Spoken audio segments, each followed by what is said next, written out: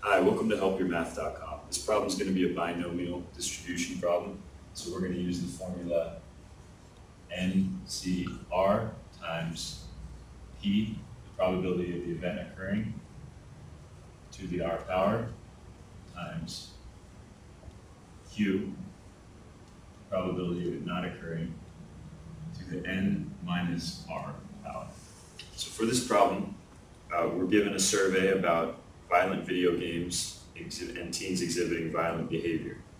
So we know from this problem that 62% of women surveyed believe that there is a link here. So our probability of this link being believed, our P, is going to be 0.62.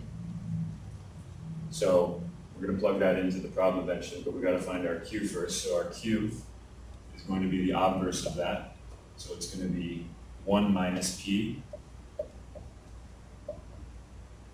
So it's going to be 0.38.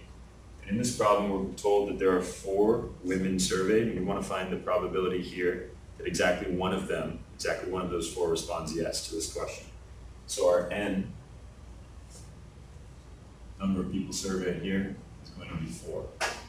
So for part A right here, it says probability of exactly 1. So we're going to set up this, plug it into the formula. So the probability of exactly 1 responding this way.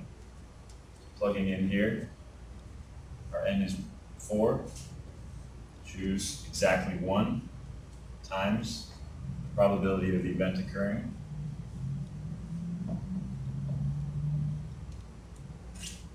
To the R, which is 1. Times the event not occurring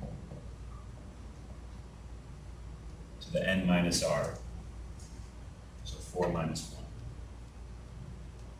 1.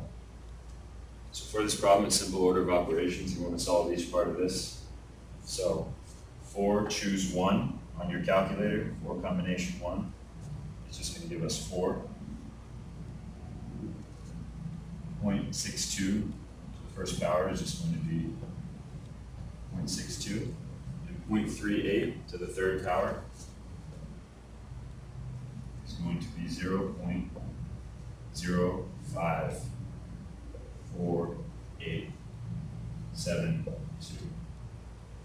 So now you just want to times all these together.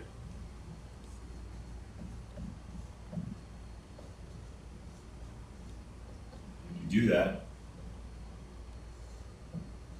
you get 0.1361. So the probability that exactly 1 of these 4 women responds yes to this survey is going to be the percentage right here. So this would be your final answer, 0.1361, or if you wanted to put this in percentage, probability of 1 responding this way, 13.61.